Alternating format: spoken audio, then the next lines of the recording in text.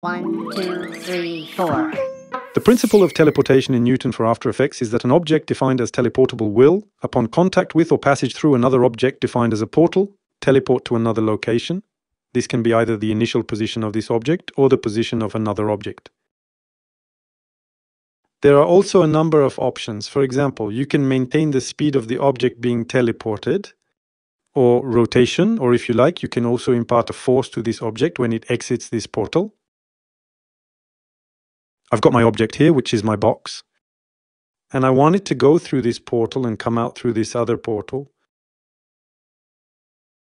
In the interests of efficiency, I've created a keyboard shortcut to Newton in the composition menu. So I launch Newton, and here's my scene. First of all, I don't need my background, so what I'm going to do is neutralize it.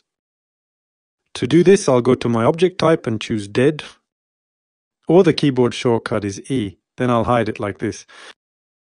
It'll go right out of my simulation. Next, I have my object, my cube. It's a square, so we don't need all these details. All I need is an external representation. So I'm going to use the use convex hull function.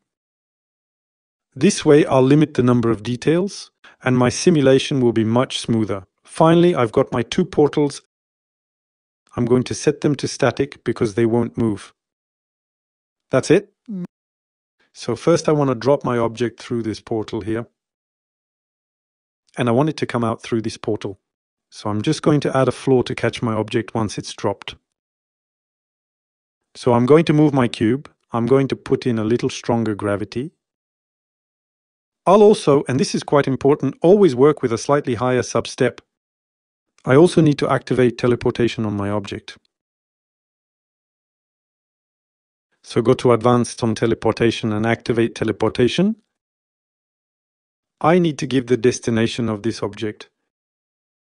Its destination is this portal. What I can do is use the eyedropper and click on it. And that's it for now. And I need to define this object as a portal. So I activate the portal on this object. Then we'll see what happens. And nothing happens. So why doesn't anything happen? It's because my object needs to pass completely through my portal in order to be teleported. But right now, as you can see, it's blocked. It hasn't completely crossed my portal, so it's not being teleported. So what I'm going to do is simply move my portal up a bit and run the simulation again. And there it was indeed teleported. However, there's another problem. My object is sticking to my portal. Why is that? Because these two objects are in the same collision group. So what I'm going to do is I'm going to take this object and I'm going to switch it to dead. Let's see what happens. There, I've done my first teleportation. So now I'd like to do something a little more complex. I'd like this teleportation, my object, instead of descending, and bounce off the ground and then go through my portal and come out this way. So I'm going to select my object. I'll give it an initial velocity. Maybe I'll lower my portal back down. And then I'll launch my preview. Then it gets stuck here. Why does it do that? Because I need to put in a little extra rotation. You can see that my object has passed through my portal. So my object passes through my portal and goes to the other side.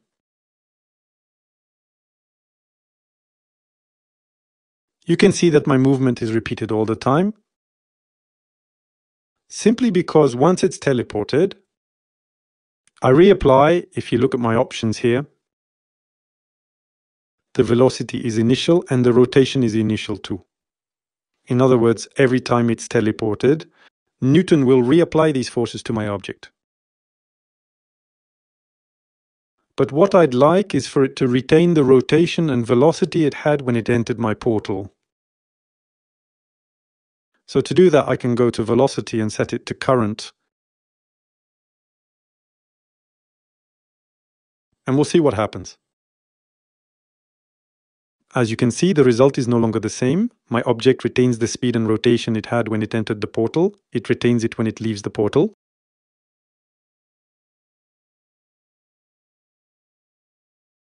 That was the basis of teleportation. maybe we can do a little rendering on 150 frames.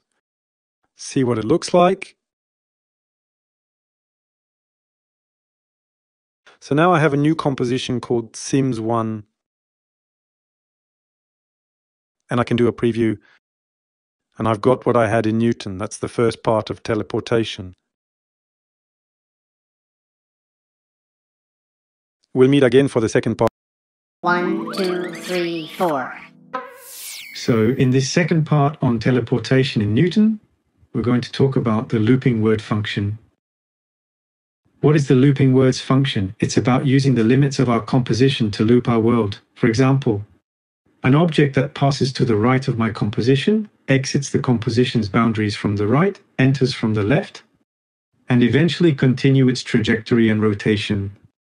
In the same way, if this object is going to pass through the lower limit of my composition, it will reappear at the top. Let's take a look at a practical case, Avalanche, which you'll find in Newton4's sample browser. So let's launch Newton. I'm going to select them with the C key since they all have the same color. All my objects that are supposed to be static, here are these bars. Then press the S key to make them static. And I'll increase the gravity. And of course, as usual, I'm going to add more substeps. Now let's see what happens if I press preview. Nothing new here. All my objects fall naturally and cross the limits of my composition. If I want to stop them, I can simply put walls at the sides and then at the bottom. And now if I preview again, my objects stay inside the composition. But what I want to do is make these objects loop. In other words, those that fall to the bottom go back to the top, and those that go to the right reappear on the left. As a reminder, to activate teleportation, you need to select objects. So here, all the objects in this orange color. I'll go to Advanced Mode Teleportation and activate teleportation. Now I want these objects to loop. To use Looping World, go to the Comp Walls Preferences, then activate the portals bottom left and right.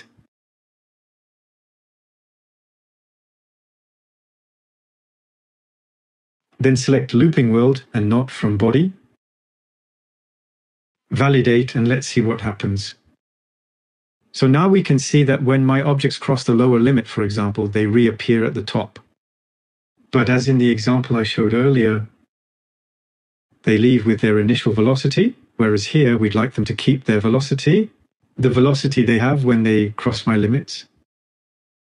So I select them again and go to Velocity. I'll choose Current and the same for Rotation. Let's see what happens. You can see that my objects move when they cross the boundaries of my composition and regain their velocity when teleported. I'm going to render 500 images and we'll see what it looks like in After Effects. My simulation appeared in my project window, so I can do a preview and you can see that my objects loop within the limits of my composition. We meet again for the third part of our discovery of teleportation in Newton. 1, 2, 3, 4. So in this new scene, I'm going to apply forces to my teleported object. They could be teleported objects. Right now, I've only got one. So the principle is that I've got a cannon, and I'd like this cannon to fire this cannonball. And I'd like that cannonball to destroy the wall that's going to be built, and even rebuild itself as it goes along. So I've got a cannon. This cannon has a mask on it. It's just so you can see it in Newton. I've just put a representation with a triangle on this barrel. I put the anchor point of my cannon on this vertical segment of my triangle.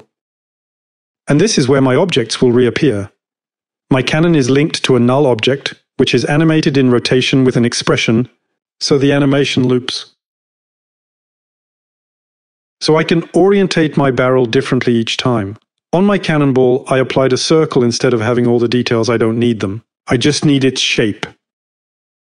And my bricks were quickly trimmed using After Effects Auto Trace function.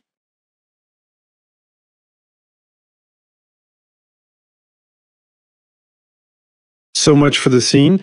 I also have some null objects called in and out. which will allow me to teleport my object. And finally, I've also got a layer that will serve as a support for my wall. So let's go into Newton to configure this scene. I'll launch Newton, take my background, and set it to dead because I don't need it. The shortcut is E, and then Alt-H to hide it. I want my cannonball to have the same animation as in After Effects. In this case, I need to set it to kinematic. And then I want this object, my support, to be static. And also all these objects must be teleportable, so I'm going to set them to teleportable right away. I'm going to reduce the complexity of these objects by using the use convex hull function. This is where things get a little more complicated, and we're going to take things one step at a time. What I want is for my cannonball. My cannonball is fired, it's going to jostle my objects here, and then it's going to fall here. And I want it to return to its original position every time it passes these walls. And it's the same with these objects. I'm already going to activate them in comp walls. I'm going to activate them in teleportation portal. The bottom and then to the right. But be careful, this time I'm not going to use looping world, I'm going to use from body. And I validate. So what happens if I press preview now? Well, my object comes back every time it's teleported to the same place. And if I take my boxes and drop them, you'll see it's exactly the same thing. They come back to the same place. So the destination of my object is my cannon. So I'm going to select them. And then in the teleportation, I'm going to set its destination. It's the cannon. For now, let's see what happens. If I press preview, then there are a few things. The first is that it doesn't exactly follow the movement of my cannon. Why isn't it? Because I have to tell it that its destination is current. And then it comes out in the right place. The other thing is that they're in the same collision group, so I have to separate them. So my cannon won't collide. In fact, it's not going to collide anything. And now it's teleported to the right place. And now I'm going to ask my cannon to give velocity to my cannonball. So I'm going to select my cannon. I'm going to go to General, and I'm just going to give it an initial velocity. There's no direction yet. I just want it to go straight. And in my cannonball, I'll specify that it should take the linear velocity of my initial destination. Let's see what happens. I do have a cannon that fires cannonballs at my objects. It falls, and they're teleported again. So maybe what we can do is take these objects and I'll bring them up a bit.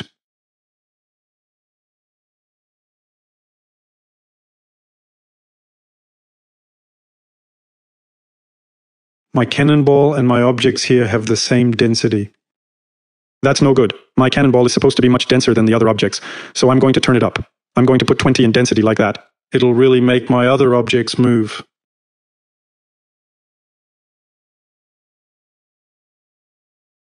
So now I've got a cannonball. There's one flaw in this animation, and that's that it's very repetitive. Every time my cannonball passes this wall, it's retransported and these objects don't have time to land. So what we're going to do is make things a little more complex. We're going to take in and out and use the portal destination to make a little time loop. This will extend the time between when the cannonball is fired and when it passes my comp walls. We'll let it do another action to temporize before it gets back to my cannon.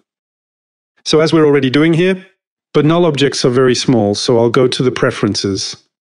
I'm going to increase the size of these null objects and then move them. I'm going to put them outside my composition, for example, here. So I'm going to take the out. I'm going to move it up. For example, like this. So I'd like, once my cannonball has passed my comp walls, I want it to be teleported. Here on out, fall into in. And then, once it's fallen into in, I want it to be teleported and fired by my cannon. I'm going to change the destination of my object. It's no longer cannon, it's out. and I'll assign a destination to my portal. So now I can do portal destination, select and take my cannon. Let's see what happens. So it doesn't work. Why doesn't it work? Because this object, my null object, is in dead. I'm going to have to switch it to static because if I don't switch it to static in dead, there's no collision. Newton has to detect the collision.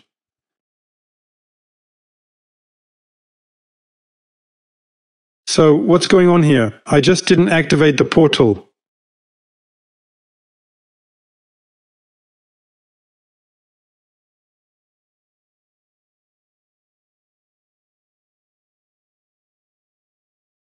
So the rate of fire is much slower. So if we want, we can even go even higher up this object. This will slow down the rate of fire. What we can also do is, these objects here, we can give them a little more gravity with the gravity scale. And this object here, I don't want it to collide with my cannonball. I'm going to put it in group B, and my object here won't touch group B. Let's see what happens.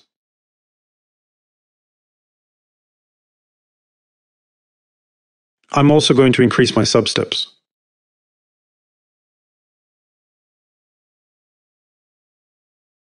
And you see, I've got a kind of animation loop here.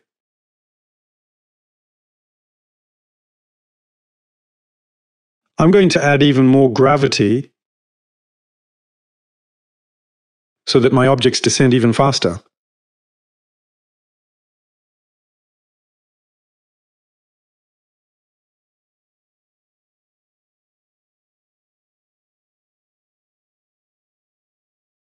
I can also remove boostiness. I'll even cut the boostiness altogether.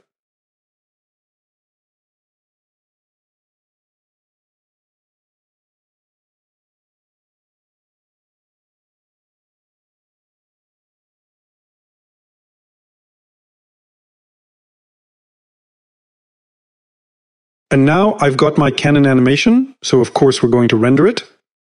We'll render over 500 frames.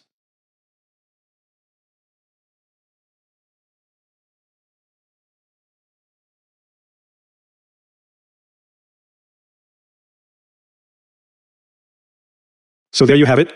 With this teleportation function, I can temporize. I can send my object to different places. I can do a lot of things, create complex animations. Once again, if I'd wanted to do that with Newton4, I'd have had to... No, in fact, it just wasn't possible. It allows us to create more complex animations with fewer layers. It's not beautiful. 1, 2, 3, 4. So let's get on with exploring the teleportation function. Here I have an airship that's doing an animation loop going around in the sky. And I'd like this airship to be able to drop these parcels. What object do I have? I have my airship. I've got boxes here. I have a background, and I also have another layer called air. Let's see how we're going to use it. I'm going to launch Newton with the F5 key. I'm going to take my two layers, background and air, and I'm going to put them in dead. Then I'm going to hide them.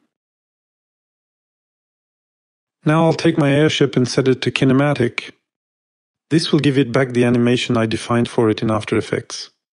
I'll add a little more gravity and a little more substeps. So these objects are only teleportable, and their destination is my blimp.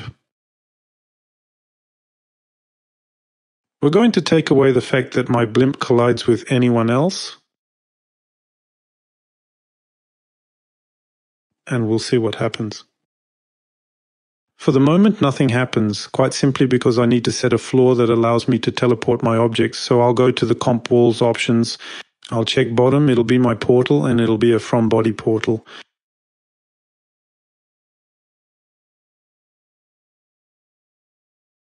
And these objects won't collide with each other. What I'm going to do, I'm going to shift them, I'm going to put them one on top of the other. Like this, they'll appear one after the other and I'll put them outside the composition. Why do I do that? Because if I only look at this, it'll look like this. So for the moment, my objects are teleported, but they're not teleported to the right place. Why aren't they? Because my destination is the initial destination when it should be my object's current destination. Not bad. What we can see is that my airship is moving, but I'd like my objects to take on some of the airship's speed, some of the blimp's speed. I'll select my objects and go to linear velocity and choose from destination or current. Let's see what happens. And now you can see that my objects have taken on the speed of my airship. Now the animation isn't very interesting, it's very repetitive, so what I'm going to do is select my boxes and give them a gravity scale, a little different to each one. I'm going to set it between 1 and 2 very nicely. So there's some desynchronization going on. So maybe there's too much gravity, it goes a bit too fast. It's like boxes falling from the sky to put even less. Well, that's not bad. And then I find that these boxes take too much account of the current speed of my airship. So I have this parameter, the initial velocity factor. And here you can see that there's a little displacement, but a lot less than before. Which is what I'm going to do too. So my animation is nice, but we can do better. Why can we do better? Because we can use the water-like option to simulate air. Because the difference between air and water is just one of density. With my air object, I'll try to simulate a little drag and lift in my simulation. I'll select my air object and set it to static. Then I'll also display it. I'm going to take it and I'm going to activate water-like. So if I press preview, what happens? And nothing much will happen. Why? Because my box objects don't collide with the A group, and I'd like it to collide with this air object. So what I'm going to do is I'm going to switch this air object to group C, and then I'll run my simulation again. You can already see that things are happening, and quite simply, you can see that my objects now, there's a force pushing them to rotate. I'm going to cut the lift and perhaps increase drag. Let's see what happens. And here we have something quite funny. You can actually see my objects starting to waddle, as if they were actually leaning on the air. Let's render 500 images. In a very simple way, I've been able to animate the falling objects, the teleportation, and instead of having a lot of objects, I've only got 4 layers which, as I go along, teleport and redo their animation. 1, 2, 3, 4. In this final section on teleportation, we're going to look at some tricks that can be important in certain scenes. Here, I'd like these bullets here, there are several of them.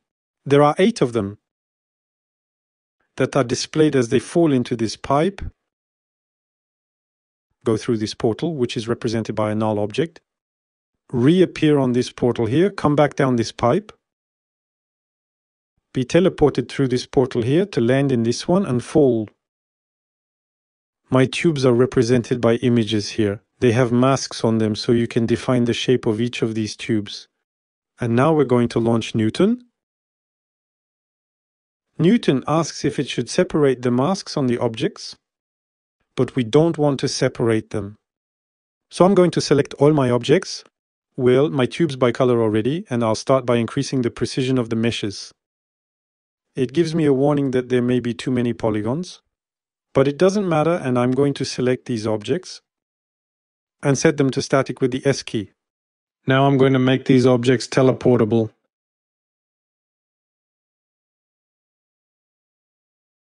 Each time they pass through my portals, I also want them to retain their velocity and angular velocity. Now I'm going to configure my portals. So I want these portals to be static because they have to collide with my bullets. I want this portal to lead to this one, and that this portal activated is brought to that one.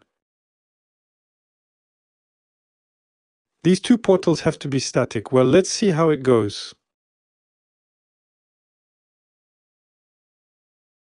So it's not bad. The problem is that my objects don't appear in the right direction. I'm also going to add a little more gravity to solve the problem of objects appearing in the wrong direction. My object here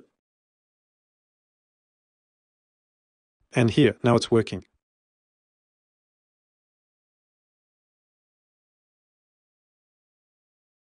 I'm going to select my objects and I'm going to increase the friction to show you something that happens here. You've seen when objects are teleported, there's a moment when they actually break here. So what happens?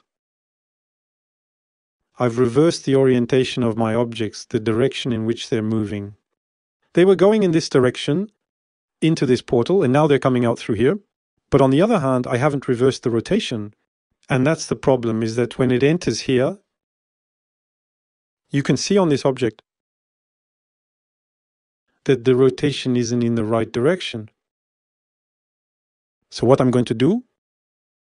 I'm going to select this portal and ask it to reverse the direction of rotation when my objects pass through. As a result, I'll end up with this animation, which is much smoother. Let's render.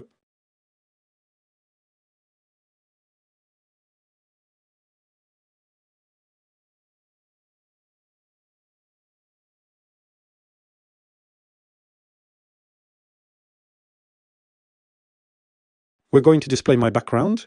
I'm going to take all these objects and do a pre-composition with them. I want to display the background and we'll see what happens. That's all there is to the teleportation function. Have fun with it. 1, 2, 3, 4.